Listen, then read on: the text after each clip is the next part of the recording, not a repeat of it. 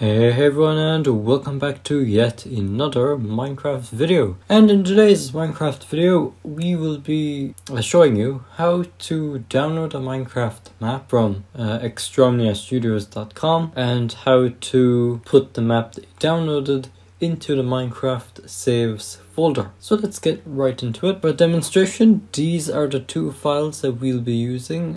But since we're going to show you how to download the map, we're going to delete them. So let's delete that. So how do you download a Minecraft map? Well, it's quite simple. First, you go to your favorite browser of choosing. For me, I'm going to go to Edge. You can go to whatever you want, so maybe Google Chrome. So in the search engine, type in Minecraft maps to download, or you can just type in your favorite map website to download a Minecraft map. Okay. So we're going to go to Planet Minecraft. My favorite website, I like using this. So over here, you have a search bar and you have a map category. So you can go into the search area or you can go to the maps. So I'm going to go to the maps first, click on that. And once the Minecraft maps thing has loaded, you have a great selection of many maps over here. Many different creators, so lots of different flavors of builds here.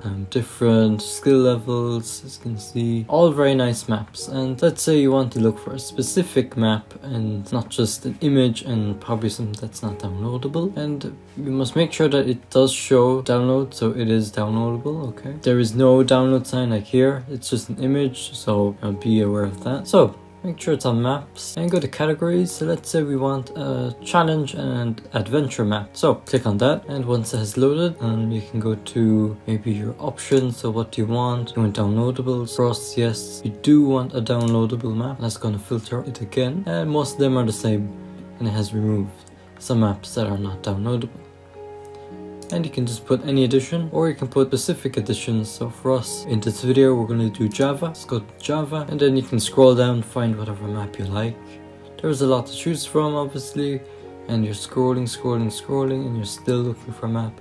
And over here, as you saw, there is an all-time thing, but that's not really necessary. It only lets you choose when it was released. So it depends what your flavor is, but we're just going to do the old-fashioned scrolling down thing. So let's say that you've gotten all your filters in place and you want to find a map that you're looking for. So let's scroll down and let's find our map. And over here is the one by Extromnia Studios, which is us, and 530 downloads, not too bad. How's the one up here doing?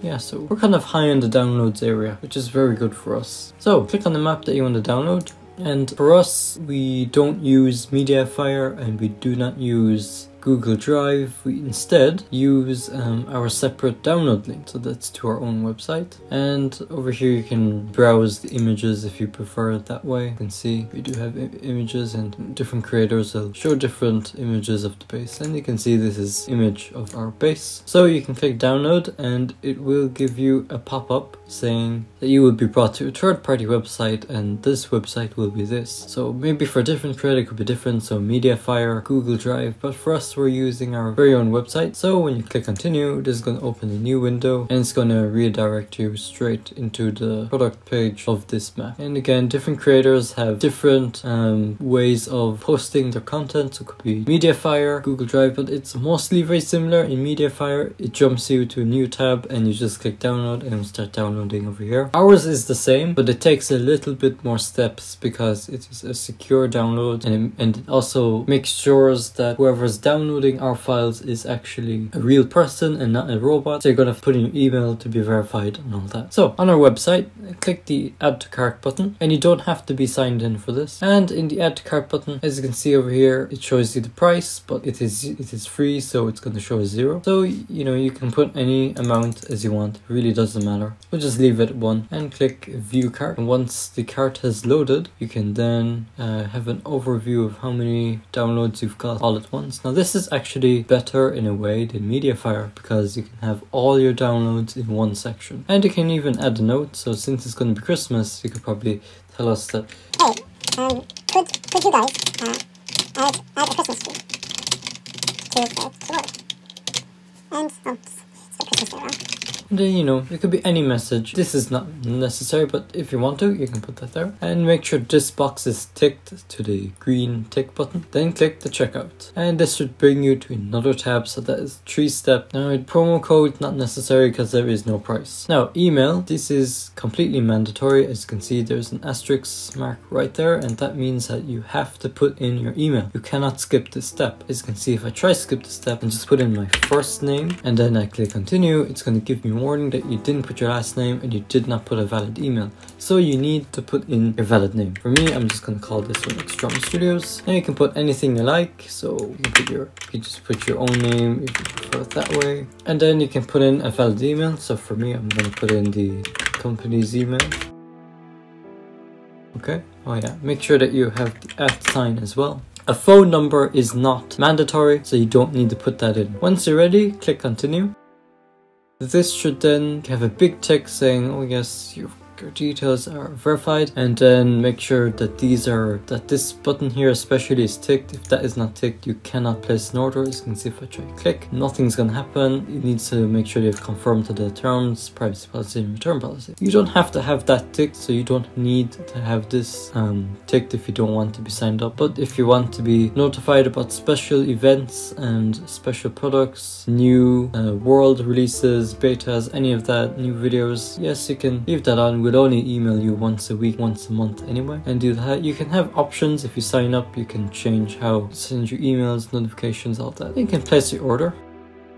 Now once that has loaded, it will bring you to a receipt page. As you can see now, it is loading, and there you are. It's going to say thank you and your name will be here, and it says that you will receive an email confirmation soon. This is why you need a valid email, so it can send you the download link just in case this does not work. And then over here it just says download, so click download. And once it's done, just wait until the file is completed downloading. And it shouldn't take long, and we'll be right back when this has finished downloading. And once your file has completed downloading, go to the 3 buttons on the side and then click show in folder. And in your download folder, you should see one big file over here that says the Minecraft Survival World. And it is very simple to do. All you have to do is snap to one side and drag it and drop to the desktop. Then just extract the file, so you can put extract all, and you can leave this button ticked if you like. If it's usually ticked by default, so we can leave that ticked by default, and it should not take long. It depends whether you have a hard drive or SSD. This computer has an SSD, and what I like to do is just move this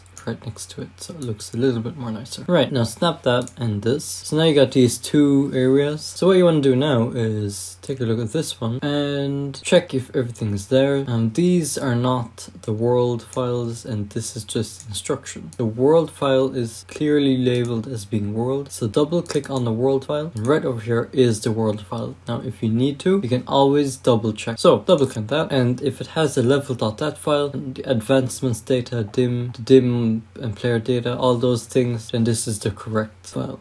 Okay, so click back, and all you have to do now is on your keyboard press the Windows key and R at the same time, and then this will bring up the run dialog box. So what you want to do is go to %app data %, and once you're ready, click OK. Now this should bring up another window, and this window should be app data then roaming. Go to .minecraft. In the .minecraft area, go to the saves folder, and what you want to do now is snap this to the side and easily just drop it in there, and it should just move in, and it shouldn't say anything. But if you do already have a world or you're updating the world, just replace. But usually it shouldn't say anything, it should just move it without any trouble. And you can always double check, see if it is working. So you can just go inside Minecraft and you can check if the world is there and that it is fully loaded.